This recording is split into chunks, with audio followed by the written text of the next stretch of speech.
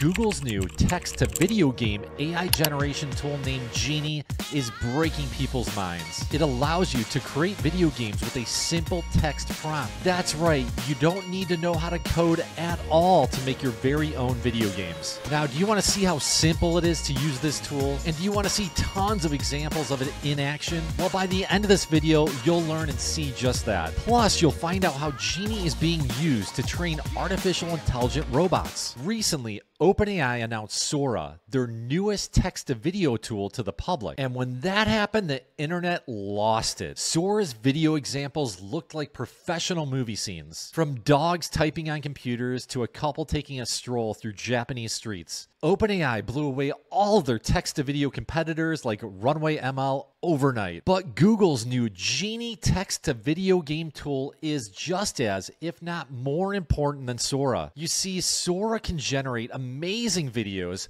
but there's no action or gameplay within the video. Once you create a scene, you can't control anything in it. With Google's Genie, you can. Now, I'm in no way saying that outputted animations in Genie are better than Sora. They don't even compare and don't come close. But the fact that Genie can create actions within its outputted worlds is a huge deal in the AI space. Those actions allow users to do lots of things. Most notably, they can control characters within AI-generated worlds, just like you see in video games. In a traditional video game, if you want the princess to turn to the right in Mario Kart, you simply press the right side of the D-pad on the controller, and the game's logic will figure out the appropriate action to take, which is obviously to turn right in this case. Well, with AI-generated games, and unlike the Mario Kart example, there's no programmer to tell the game what action to take based on the player's input on the control pad. Instead, that logic is figured out by Genie when it creates the game from a text prompt. Genie understands what actions need to be programmed into a game from the text prompt alone. It's really incredible. In order for it to do this, it had to be trained on lots of data. It was mainly trained on 200,000 hours of videos from 2D side-scrolling video games. You know, those games like Contra or Metroid that were made popular by Nintendo back in the 80s? By training on existing footage, Genie learned how to tokenize the training videos, meaning it could break down the still frame images within each game into something it could easily understand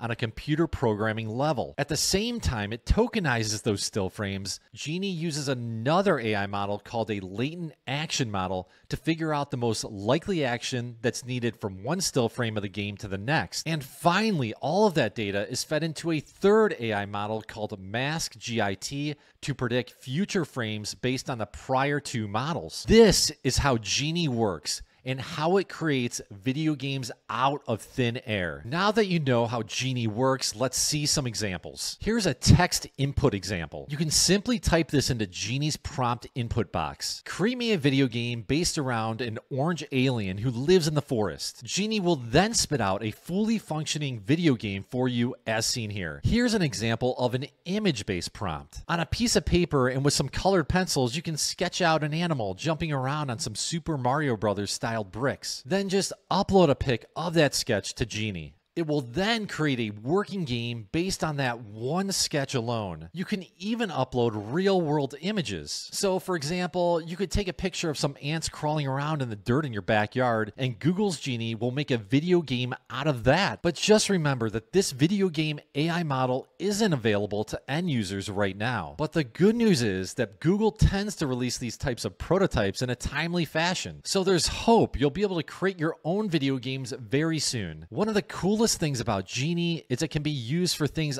other than video games. For example, it can train generalist AI agents, aka robots, how to function in the real world. So imagine a future where Genie trains a robot in your house to clean your dirty bathroom. It would do this by simply telling your robot to look around the room. The robot would see your grimy bathtub and know it needs to take action of scrubbing it clean. Essentially the same logic Genie uses to create video games. So if robots do overtake the world one day, there's a good chance you can say it all happened because of AI generated video games. That's it for tonight. If you want to learn more about AI and video games, check out my other vid, The Brief History of Sega's AI Gaming Console. And if you found this video interesting, please subscribe to this YouTube channel and my free AI email newsletter at fry-ai.com/subscribe. Have a great night. This is Ryan signing out. Take care.